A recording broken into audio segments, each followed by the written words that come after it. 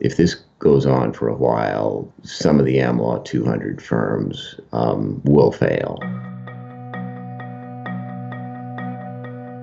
In navigating through the 2008 crisis, the primary lever that firms pulled then was to fire people. People are behaving better this time around. I believe at last count there were about 37 law firms among the AmLaw top 100 that have announced some form of cost-cutting measure. The firms that are taking actions do tend to be somewhat less profitable on a profits per partner basis than the firms that have done nothing. Some are looking at headcount reductions, both lawyers and staff. Some are looking at mandatory furloughs.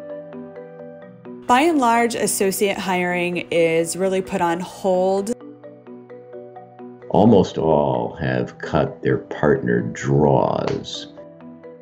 These cuts they're hoping are temporary. They're doing this to shore up cash. Law firms are unlike most other businesses. Law firms never have retained earnings. They pay out all the profits to the partners every December 31st. Cash is oxygen.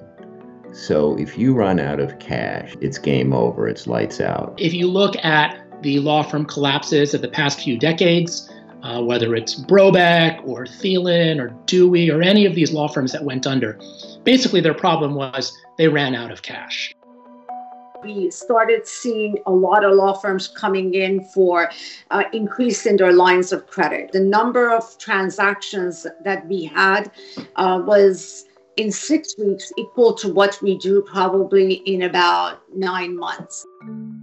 There is a handful of firms that I worry about. Their performance wasn't going in the right direction even before the crisis, and they appear to be less resilient during the crisis. And the ones that are the slowest right now are real estate first, M&A, most of the transactional practices, frankly. Tax is also slow. In terms of affecting the top firms, I think we would need to see a very sustained period of economic recession, 6 months or longer. You would also want to see a lack of corresponding pickup in practices like bankruptcy or litigation, a drying up in M&A work. I don't think any of the firms that we didn't have a concern about prior to the COVID situations are all of a sudden sitting in the center for us in terms of risks. Now, if you and I have this conversation 3 months from now, it might be a different answer. I think one question that really can't be overlooked is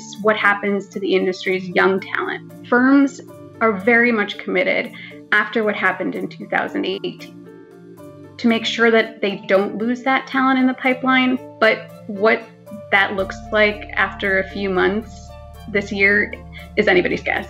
So what's Big Law going to look like in a few years? This is not the newspaper industry. The long-run demand for sophisticated legal services globally is going to be very healthy. Prior to this crisis, there was already a bifurcation in the industry happening where the top 5 to 10% of law firms were pulling away from their peers. And many industry experts expect that this situation will only exacerbate that. A lot of practices are going to benefit in a big way from this. I think the future is extremely bright for law firms generally coming out of this.